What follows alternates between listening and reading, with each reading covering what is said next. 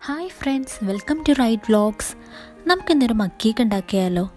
നല്ല എളുപ്പത്തിൽ ഉണ്ടാക്കാൻ പറ്റുന്നൊരു മക്ക് കേക്ക്. അപ്പോൾ അതിനാവശ്യമായ സാധനങ്ങൾ: 3 ടേബിൾ സ്പൂൺ മൈദ, 3 ടേബിൾ സ്പൂൺ പഞ്ചസാര, 3 ടേബിൾ സ്പൂൺ പാല്, 2 table spoon cocoa powder, 1/4 teaspoon vanilla essence, 3 table spoon oil, 1/4 teaspoon baking powder, ഒരു നുള്ളു ഉപ്പ്.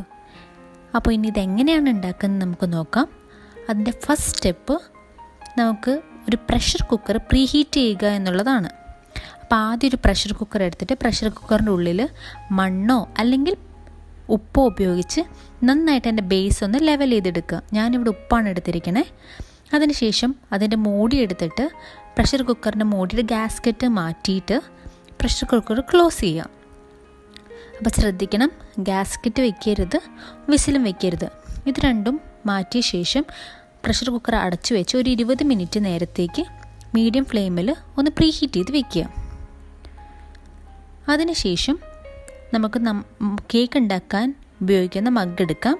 ആ മഗ്ഗിലേക്ക് ഓരോരോ ചേരുവ നമുക്ക് ആഡ് ചെയ്ത് കൊടുക്കാം. അപ്പോൾ ആദ്യം ഞാൻ 3 ടേബിൾ സ്പൂൺ മൈദ ആഡ് ചെയ്തു. അതിനുശേഷം ഞാൻ 3 ടേബിൾ സ്പൂൺ പഞ്ചസാരയാണ് ആഡ് ചെയ്ത്. പഞ്ചസാര അവരവരുടെ ഇഷ്ടത്തിന് എങ്ങനെയാണെന്ന് വെച്ചാൽ ആഡ് ചെയ്യാം. പിന്നെ ഞാൻ കുറച്ച് പാല്, ഞാൻ പറഞ്ഞു 3 ടേബിൾ സ്പൂൺ പാലാണ് എടുക്കുന്നത്.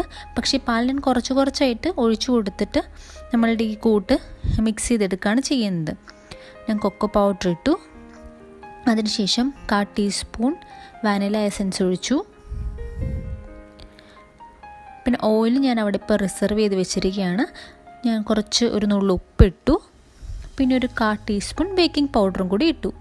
ഇത്ര ഇട്ട് ഇനി നമുക്ക് നന്നായിട്ടൊന്ന് മിക്സ് ചെയ്യാം. അപ്പം ഞാൻ ഒന്ന് മിക്സ് ചെയ്ത് തുടങ്ങിയിട്ടുണ്ട്.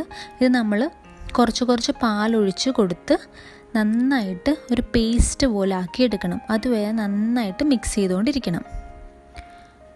ഞാൻ ആദ്യം പറഞ്ഞ പോലെ പാല് ഇടയ്ക്കിടയ്ക്കായിട്ട് ഇച്ചിരി ഒഴിച്ചു കൊടുത്ത് വേണം ഇത് മിക്സ് ചെയ്യാനായിട്ട്. കാരണം അല്ലെങ്കിൽ ഇത് കട്ട കൂടും. അപ്പോൾ അത് ഉണ്ടാവാണ്ടിരിക്കാനാണ് നമ്മൾ കുറച്ചായിട്ട് പാലൊഴിച്ചു കൊടുക്കുന്നത്.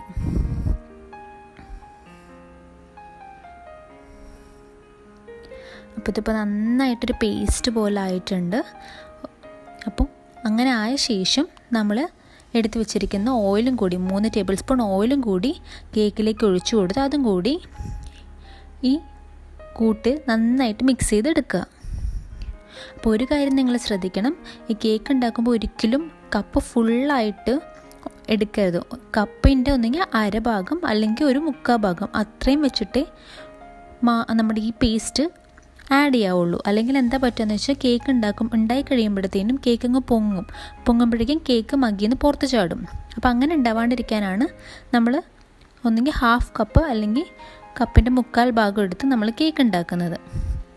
അപ്പോൾ ഇനിയത്തെ സ്റ്റെപ്പ് എന്ന് പറഞ്ഞു കഴിഞ്ഞാൽ ഇനി നമ്മൾ പ്രീഹീറ്റ് ചെയ്ത് വെച്ച കുക്കർ എടുത്തു. എന്നിട്ട് നമ്മളുടെ ഈ ഉണ്ടാക്കി വെച്ചിരിക്കുന്ന കൂട്ട് നമ്മൾ കുക്കറിൻ്റെ ഉള്ളിലേക്ക് വെച്ചിട്ട് കുക്കർ ഗ്യാസ്കറ്റും വിസിലും ഇല്ലാണ്ട് അടച്ചു വെച്ചിട്ട് വീണ്ടും ഒരു 20 മിനിറ്റ്സ് മീഡിയം ഫ്ലെയിമിൽ വെച്ച് നന്നായിട്ട് കേക്ക് ബേക്ക് ചെയ്തെടുക്കുക. അപ്പോൾ ഞാനിവിടെ 20 മിനിറ്റ്സിന് ശേഷം ബേക്ക് ചെയ്ത കേക്ക് ഓപ്പൺ ചെയ്തെടുത്തിട്ടുണ്ട്. അപ്പോൾ ഇത് വെന്തോ നോക്കാനായിട്ടൊരു ടൂത്ത് പിക്ക് എടുത്ത് ജസ്റ്റ് കേക്കിലേക്കൊന്ന് ഇൻസേർട്ട് ചെയ്ത് നോക്കുക.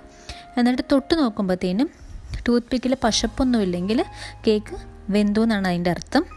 അപ്പോൾ നമ്മളുടെ മക്ക് കേക്ക്, ചോക്ലേറ്റ് മക്ക് കേക്ക് ഇവിടെ റെഡി ആയിട്ടുണ്ട്.